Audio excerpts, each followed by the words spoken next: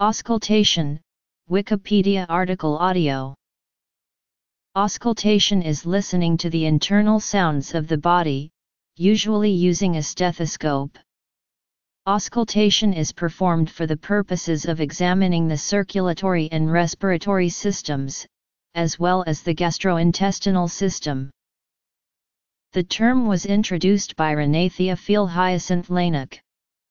The act of listening to body sounds for diagnostic purposes has its origin further back in history, possibly as early as ancient Egypt. Laennec's contributions were refining the procedure, linking sounds with specific pathological changes in the chest, and inventing a suitable instrument in the process. Auscultogram. Mediate and immediate auscultation. Auscultation is a skill that requires substantial clinical experience, a fine stethoscope and good listening skills.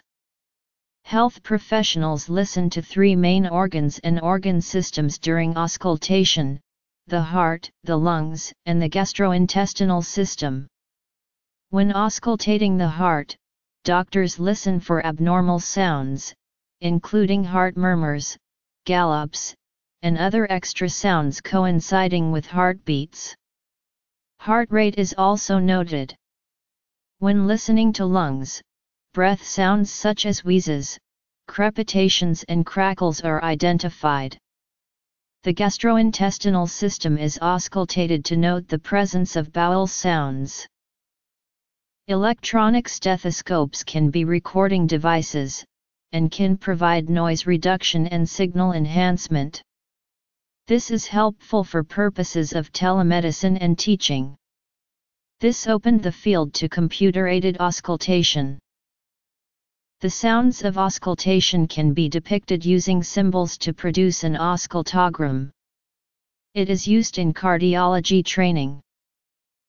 Mediate auscultation is an antiquated medical term for listening to the internal sounds of the body using an instrument, usually a stethoscope. It is opposed to immediate auscultation, directly placing the ear on the body. It was demonstrated in the 2000s that continuous Doppler enables the auscultation of valvular movements and blood flow sounds that are undetected during cardiac examination with a stethoscope in adults.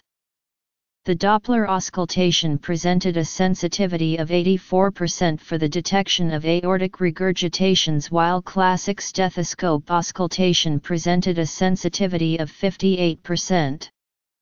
Moreover, Doppler auscultation was superior in the detection of impaired ventricular relaxation. Since the physics of Doppler auscultation and classic auscultation are different, it has been suggested that both methods could complement each other. Doppler auscultation.